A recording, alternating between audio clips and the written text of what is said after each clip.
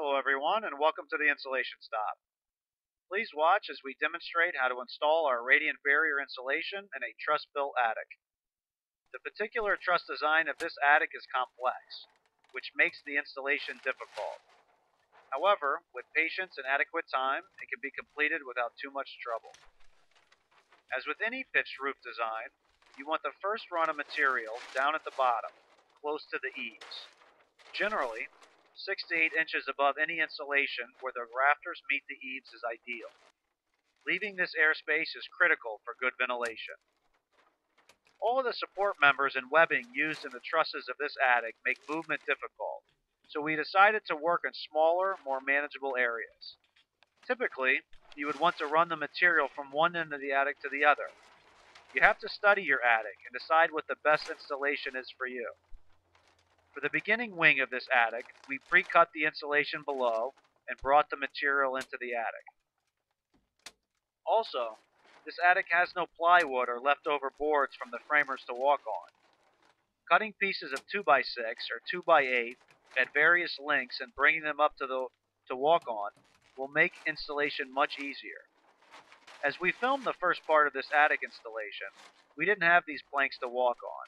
And as you can see, you can still maneuver, but your footing is far less stable and balancing is more difficult. Once the first run is complete, prepare to start the second course. Again, a pre-cut piece in this attic will save you time.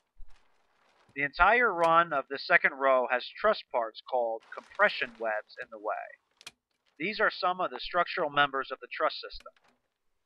To insulate around these webs, we took a measurement on both the beginning side and ending side of our foil run, approximately 45 inches above the first piece. Because the radiant barrier rolls we are using for this installation are 48 inches wide, this will allow us a 3-inch overlap, where the first and second row of insulation meet, in ideal spacing. We attached this second row only at the top, at the 45-inch measurement, and stapled down the length of the run until we ran into the webbing. Next, we will come back and cut around the webbing.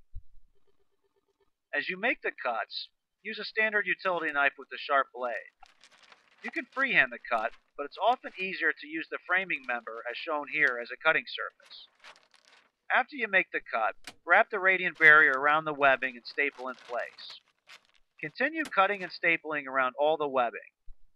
You can either cut all the supports out one at a time and come back and staple after, or cut and staple each as you go. Because movement is difficult, we chose to cut and staple each piece at a time. Now we will show the second and third support we need to cut around. For this attic, we are using a manual staple gun.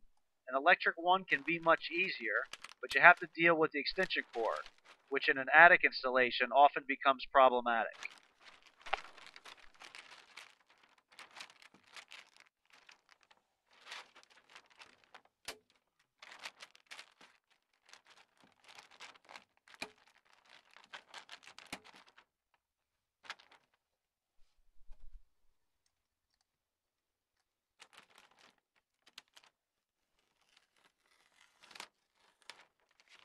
Now we are at the third and last row of foil that will leave us approximately 10 inches from the peak or ridge of the attic, a perfect stopping point.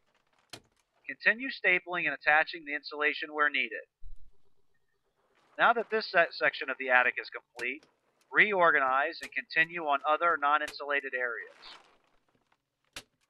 We hope you enjoyed this video, and this is how you install attic radiant barrier in a complicated truss-built attic.